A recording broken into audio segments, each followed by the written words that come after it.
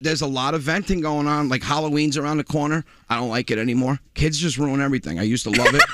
I don't like it anymore because my son wants me to be a superhero. He's like, oh, Daddy, I want you to be Batman. I'm like, that costume doesn't look like it does on the package when I put it on. I'm 5'6.5". I put the Batman on and the cape is dragging. I look like a bride in a black dress.